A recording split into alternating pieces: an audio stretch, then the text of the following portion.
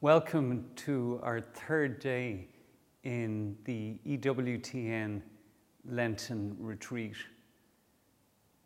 It's later in the day than when we recorded the programs on Monday and Tuesday, and outside in County Down, it's starting to get dark. And so we've compensated by turning up the lights. There's always in Ireland a dramatic play of light and shadow.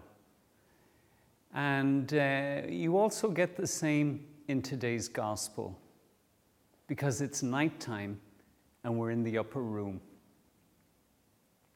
In one sense, night is a very beautiful time. It's actually a time when sometimes we can see better than in the day. A saint is a person who can see in the dark, because the source of light doesn't depend on what's going on outside them, but rather on the light of Christ at work within them. And so, if you notice, we sometimes talk about the institution of the Eucharist, the fifth mystery of light, as just that. The fifth mystery of light, the institution of the Eucharist. But of course, there is no institution of the Eucharist without the institution of the priesthood. What man could take bread and wine and change it into the body of Christ? It has to be another sacrament that the man receives in order that it's Christ doing the changing at every Mass. So actually, two sacraments are instituted in that upper room. St. John Paul II says, all priests are born at night in the upper room. I think that's why I find it hard to go to bed sometimes. I love the night. And of course, the night is full of lights. God himself has filled the night with certain lights. And the saints, like stars, shine even brighter when the darkness comes. But there's the other image of night. For John reminds us that when Judas left the upper room, night fell. The weight of the darkness that represents man without God.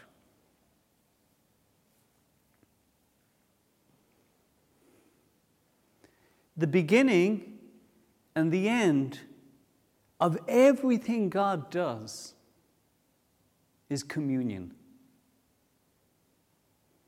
God himself is a communion of three persons. This coming summer, we will host in Dublin the World Meeting of Families. And we're reminded by Pope Francis that the family is a living icon of the Most Holy Trinity, which is a communion of three persons, Father, Son, and Holy Spirit. Because the beginning and end of everything God does is his own communion in himself as Father, Son, and Holy Spirit. Therefore, it is the most important work of the Church to bring all men and women and all creation to the communion of the Most Holy Trinity, which is our origin.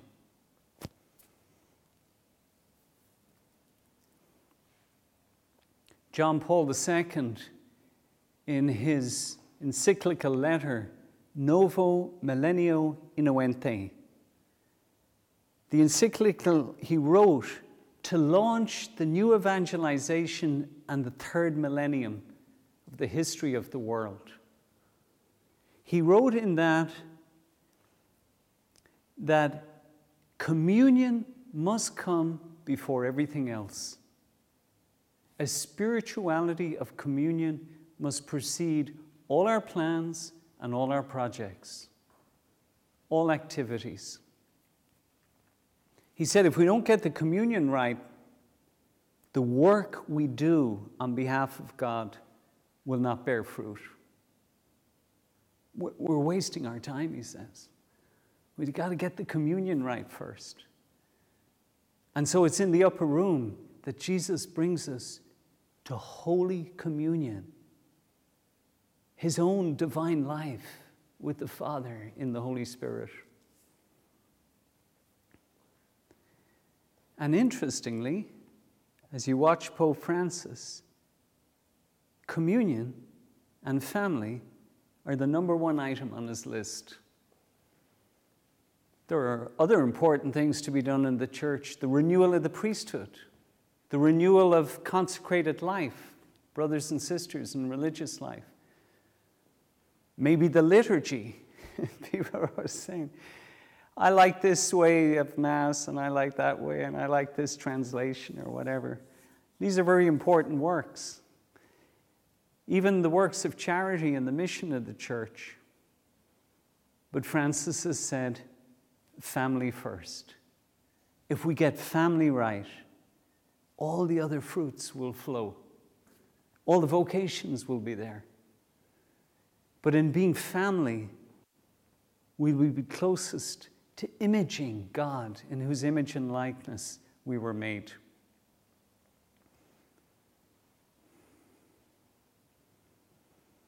So on this Spy Wednesday in the upper room, Jesus works on communion by giving us himself in Holy Communion. The violence of men breaks that communion. At the beginning of the gospel, we see Judas going to the Pharisees, saying, how much will you pay me if I hand him over? What was his motive? When you deny someone something that they really want, people get very angry. We don't like to be denied things. And St. James says, if you really want it and you're denied it, you can become deadly. And so we see that on Monday, Judas wanted the money for the expensive perfume that Mary massaged into the feet of Jesus. He wanted to rob that money, and Jesus denied him. And therefore, maybe that's why he's now at the Pharisees. His anger has moved him and broken him away from the communion of the other apostles.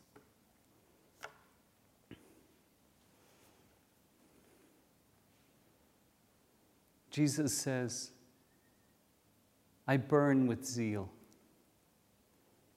And so he brings us to the upper room that he may take away the burning of anger and replace it with the burning of love.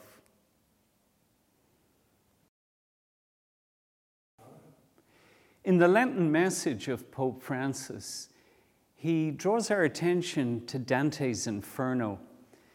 And in the Inferno, the devil is seen as seated on a throne of ice in frozen and loveless isolation. Pope Francis says, how does it happen that charity grows cold in us when we're denied things that we want? It's our will versus God's will. And so Jesus gives us the gift of surrendering everything to the wisdom and love of our Father and his will for our lives. In contrast to the frozen heart, Pope Francis tells us to look forward to the Easter Vigil.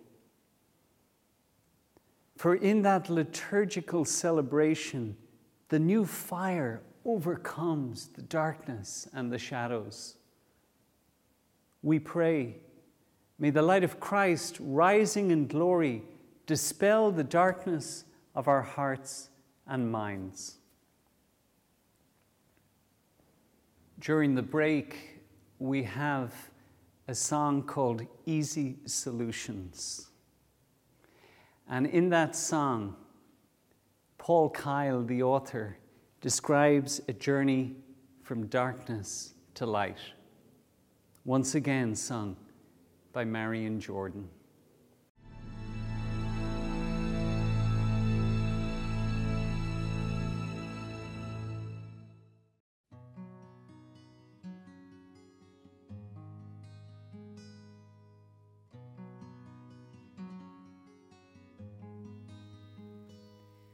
Well, I heard of a boy who meant well,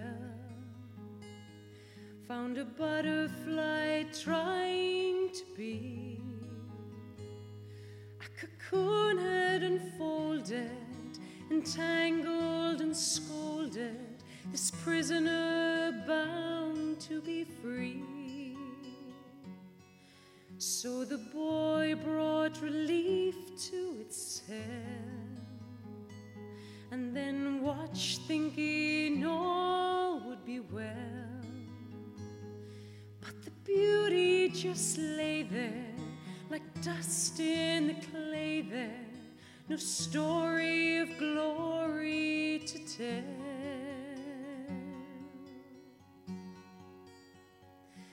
With one wave from his hand, and one breath from his mouth, and one look from his eye, he had come.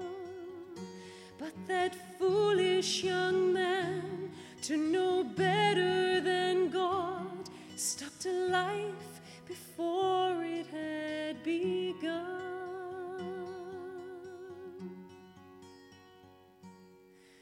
Well, the boy became a man who meant well, found a girl with a child by a whim.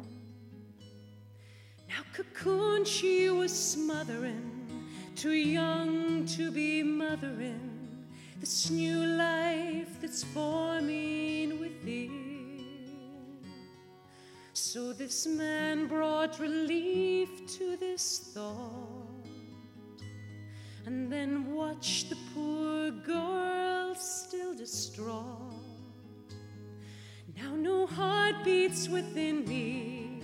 What lie did you spin me? Oh God, you just tore me apart. With one wave from his hand, and one breath from his mouth, and one look from his eye, he had come. But that foolish young man, to know better than God, stopped a life before it had begun.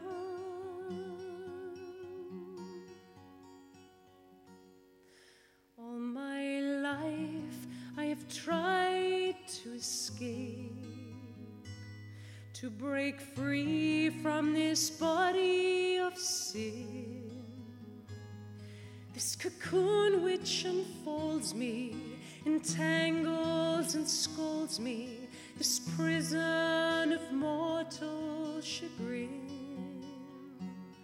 I tried easy solutions to find, but they never brought me peace of mind.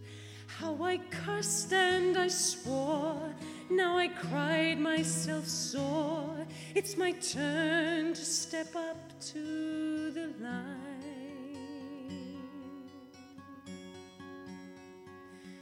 With one wave from his hand, and one breath from his mouth, and one look from his eye, he will come. Say, you foolish old man, to know better than God, stopping a life before it had begun. And I've traveled the world, seeking souls of the poor, and I think you know now must agree, there's a dead butterfly, a dead mother and child, but the poorest of all must be thee.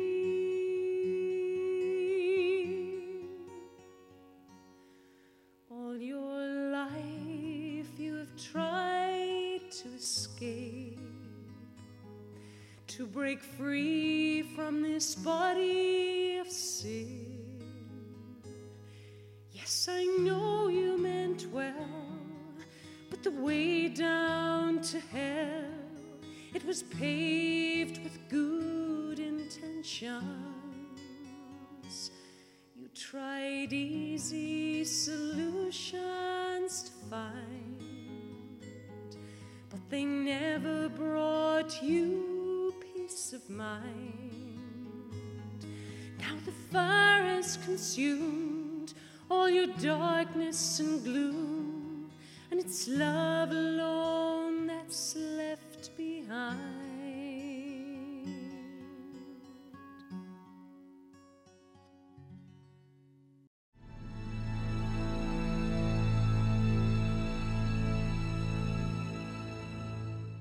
With the shadows deepening outside St. Patrick's Chapel here in County Down, we are invited by Christ to receive his light, that we might pass over from darkness into new light and new life.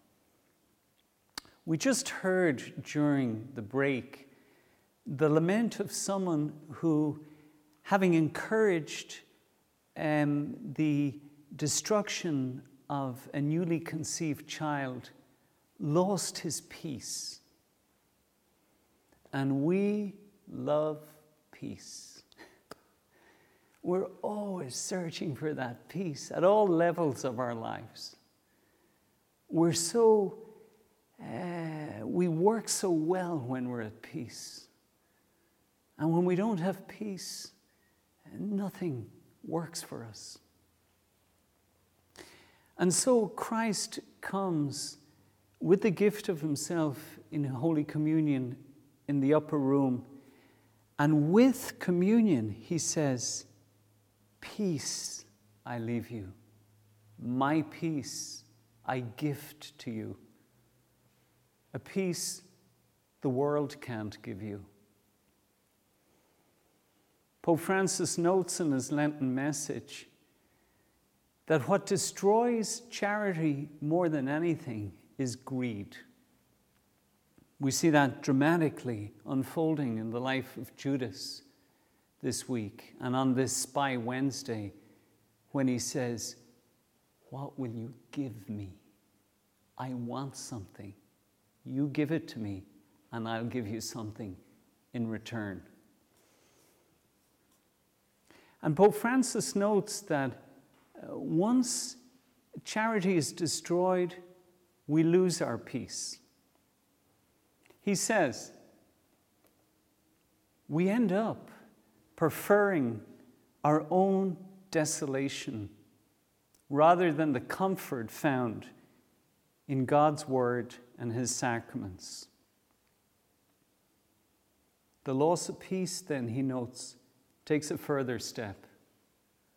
It leads to violence against anyone we think would be a threat to our own certainties.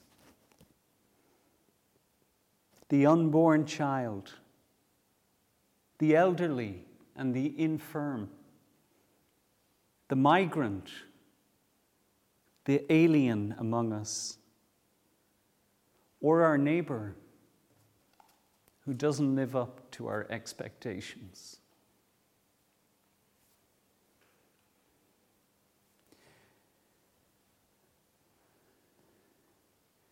In the movie, The Jungle Book, there is a scene where the little child Mowgli encounters Kaa, the snake. And Kaa proceeds to hypnotize Mowgli. She speaks and says, "Trust me, trust me." And as Kaa speaks those words and hypnotizes Mowgli, you can see her tail wrapping round the child. It's interesting that what Patrick had to do first when he came to Ireland was break the spell. The people were under a spell. wizards and druids and all sorts of occult.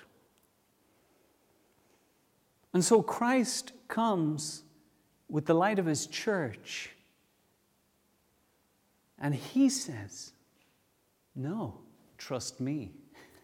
It's interesting that the snake said, trust me, because that's exactly what Christ is saying in divine mercy. The only difficulty is he's wounded in divine mercy. And that makes us inclined not to trust sometimes.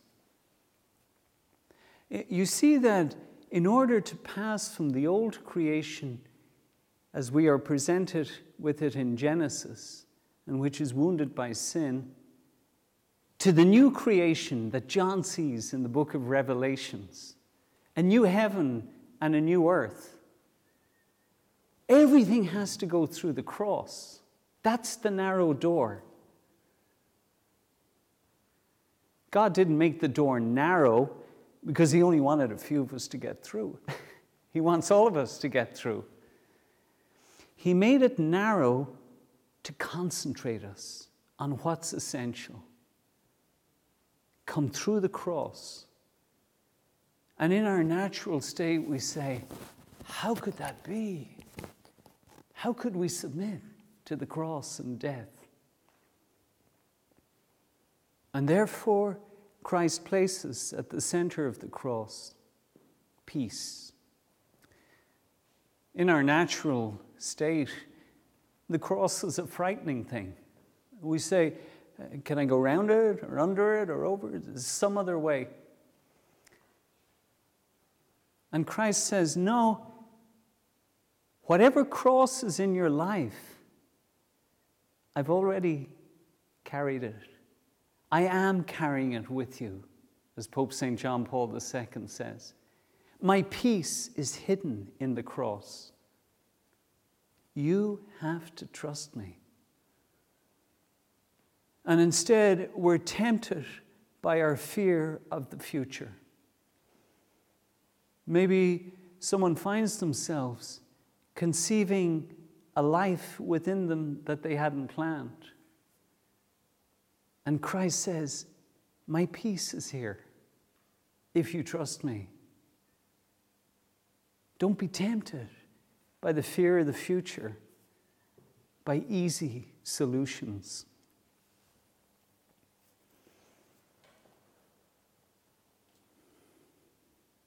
At the moment in Ireland, we're having a struggle to keep in our constitution a clause that says of the unborn child, it is a full citizen of Ireland, the same as the rest of us, with the same rights, that most fundamental right to life.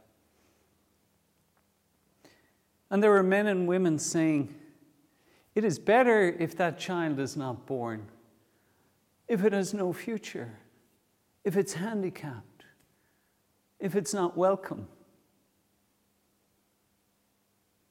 But Christ warns us in the same words in the upper room. Better for that man if he had not been born. That man who would take the life of another human being.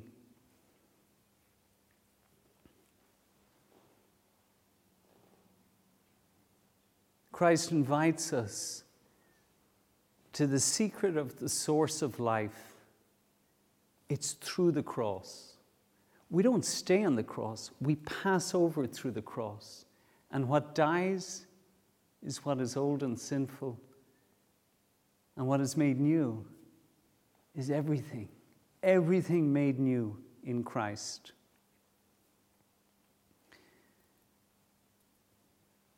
The word alien is an interesting word.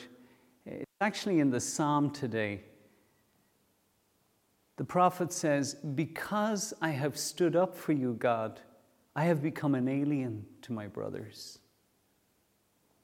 Nietzsche, the philosopher, said, my brother is my hell.